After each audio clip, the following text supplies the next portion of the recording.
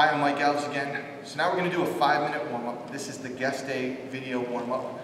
Some of these exercises we do in class. We may or may not do them on the day that you're a guest, but this is a guest day warm-up that you can use to prepare yourself for guest day, to use in between guest day and actually joining, or any time your body kind of feels off, where you've had significant time between workouts and you just don't feel right and you want to get in shape to get in shape.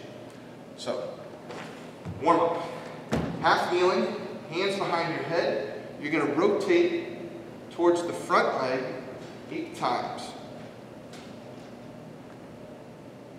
This is called the half kneeling trunk rotation. You've got your elbows wide. You've got your head pushed back. Switch legs. You've got your rib cage pulled down.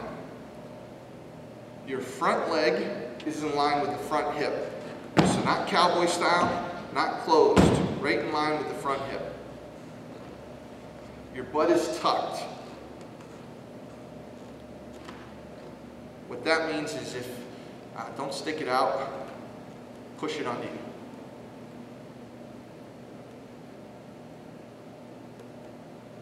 Okay. That exercise worked to lengthen your hips and to work on thoracic mobility. Now this is a glute activation exercise.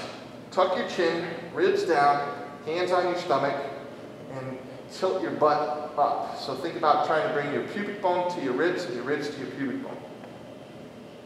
Bridge, 1, 2, down. Bridge, 2, 2, down. Feet are flat. Feet are about shoulders width apart. We're going to do 20 reps. You should feel a stretch on the front of your hips, a squeeze in your butt. You should feel your abs braced, or try to brace them on both ends.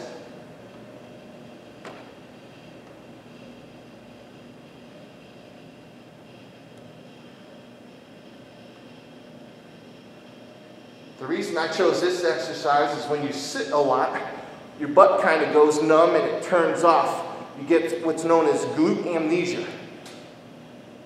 And if you are a sedentary person, you sit a lot, you can get glute atrophy. The butt muscles turn off. Third exercise, please stand. This is a deep squat, so this is going to be large movement, sagittal plane.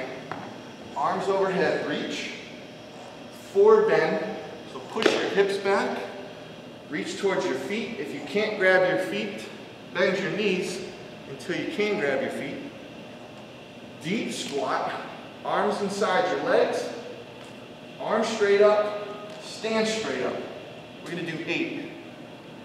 Forward bend, deep squat, arms straight up, stand straight up. Forward bend, deep squat, arms straight up, stand straight up. That's 3. Forward bend, deep squat. See how my arms are inside of my legs and my hands are outside my feet. Deep squat, arms straight up, stand straight up. 4, 5, 6, 7, 8. Okay. Next, we're going to work on lumbar stability. We already did the bridge, which worked on lumbar stability. We're going to do a side plank. So a side plank is in the frontal plane, or the side-to-side plane. We're going to do level 1 with your knees bent, elbow under your shoulder. You're going to bridge up. Now you might be able to do straight legs. You might be able to do one leg. Thank you, officer. We could have gone around. Oh, I didn't know you were going to use it. I'm sorry, I should have told you. Okay, hand on your hip or hand overhead. So the reason for the bent knee versus the straight leg is the bent knee is going to target the glute medius, the side of the butt. Your head's pushed back, sticking your right chest out. And we're going to hold for 25 Mississippis. Let's say that was 10.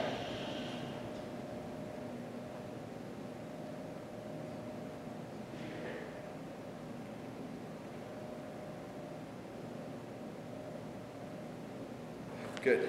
Okay, so that was one side. Now I'm a little bit ashamed of myself. I hope he comes back in so I can apologize. That wasn't very good. It is what it is. Okay. Elbow under your shoulder, knees bent. So you might be able to do straight leg. And when we do the strength workout, there'll be that option. But here, I want you to do the bent knee, again, because it targets the glute medius, and it really exposes the core. So, 25 Mississippis.